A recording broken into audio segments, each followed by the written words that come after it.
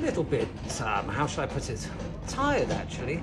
Long day, well, what fun. And I'm going to show you just a few, very small cross-section of some of the treasures that I've picked up. And I'm buying things for myself generally, actually. But obviously, you can sell on or whatever. This is a little vitrine, little display cabinet. And I just think, I love these. I've got lots of these. And I just think they're so enchanting. And inside you have a silk base. Usually it has a pink or red base to it with buttons. Now this is all tatty, but I like that. You know, the shabby chic and all that terminology. But I just love the gilt. It's very cheaply made. It's tin and a sort of gilt tin base to it, but it's still beautiful quality. Panel cut glass up here and a lovely blue tint, which is quite unusual. I don't often see that. Usually they're clear glass. Now, I didn't buy this with this little vitrine.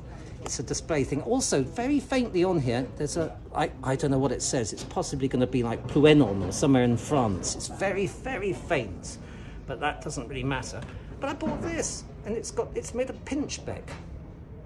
Now, it was only something like 50p or whatever, but there's a seed in the middle. Now, what on earth is the history to this? I don't know, but it meant something to someone at some point. I mean, it's a bit of a jack and a beanstalk there, isn't it? If I plant that, what on earth will sprout? I don't know. But the fact that that's pinchbeck, which is a good quality sort of brass, makes me wonder that obviously was rather valuable in its day. Could be 1800s. It's got a bit of age to it. So that will live in that little display box. But a few other quickies here. This is very exciting. Look at that. Oh, yes. I bet that gets you going. It's actually an axe head. The chap didn't know what it was, but he had a feeling it was Greek, and I do believe it's Phoenician, or it's a Bronze Age axe head. And again, it was £20, and they can be worth up to 1,000. It is damaged. It would have a circular area here for the stick to go up, but it's the patination on it that's beautiful. Oh, it makes me want to rub it all over my face, and I know that's wrong, but I don't care. And it's about 1,500 to 2,000 years old. Rather beautiful, that I'm going to keep. Again, this is fun too. Look at this dirty bit of string with a bit of brass on the end, but it's one of these classic skirt lifters. The ladies of the 1800s, you know, they'd have their big petticoats getting wet. They'd lift up their skirt with one of these. I don't know why they didn't use their fingers, but another world. Very strange dimension going on there. And here we have just a very, very early Buddha. Well, when it's early, 1700s.